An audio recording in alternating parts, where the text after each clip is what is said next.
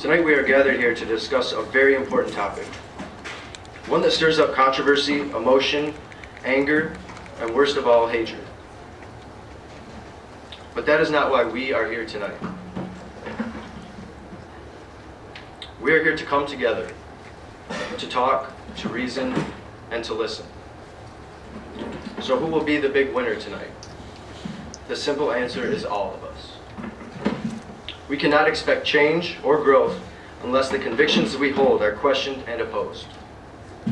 This topic has been discussed before and will continue to be discussed after this. However, there will be no progress, no understanding, and no movement forward if we do not discuss it openly and honestly.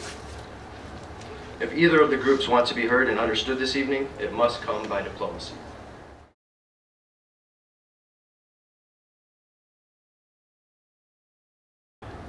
We would love nothing more than to live in a world where it is simple to declare what is right and what is wrong. However, we don't live in that kind of world.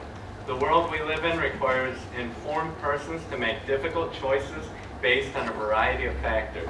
It is not simply enough to declare an act of moral wrong, make it illegal, and be done with it.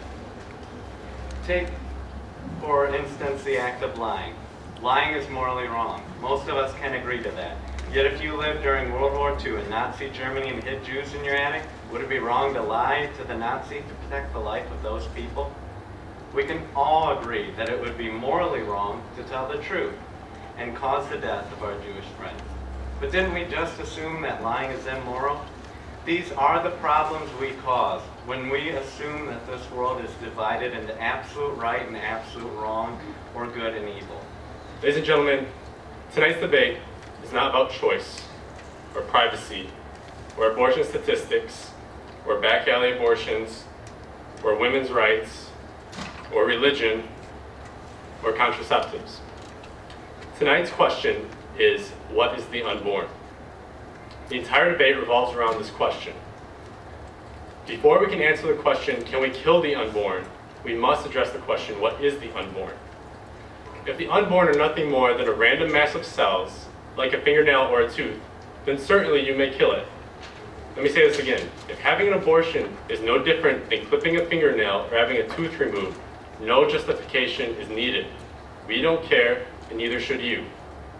But if the unborn are human beings, then killing it is a much more serious issue that we must discuss further.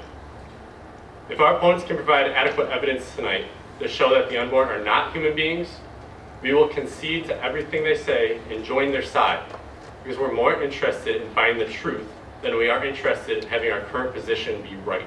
The opposition keeps arguing that what a human is.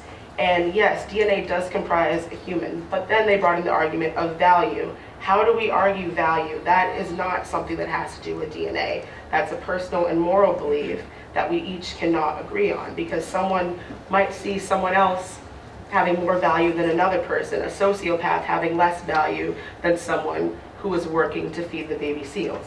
Honestly, it's a case-by-case basis, and yes, we do want to, we would love to outlaw the abortion of convenience, which just sounds horrible, obviously. But it's not possible to do that, because we would have to look at each individual case and pry and probe, and we probably would never get the information that we needed to accurately assess what the situation was. In her research, she found that 75 to 80% of rape victims who conceived chose to give their children life.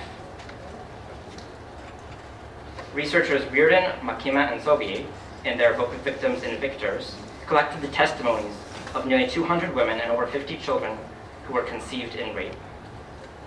200 women who were raped and carried their children, and 50 children who were conceived in rape.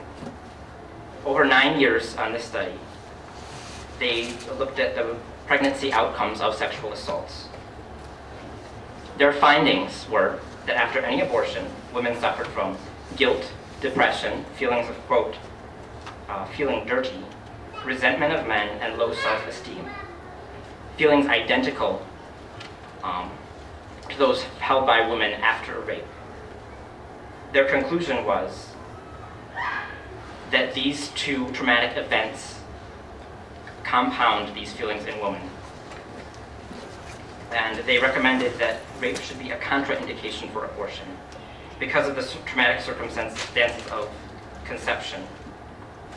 Is it fair to deny all these women the benefits that will help them raise their child or deter them from having an abortion? Is it acceptable for our society to pressure women into having an abortion simply because we are heartless to provide a safety net for the poor? Now I ask you, is it fair to push your beliefs on someone else? We are not asking or telling anybody that they must have an abortion. We are simply submitting that it is a viable option. The fact still stands. What is it? It's a human person. So you cannot kill it. No matter the situation, any outside circumstances or conditions, all humans have the right to live. And the unborn is truly a human. Thank you.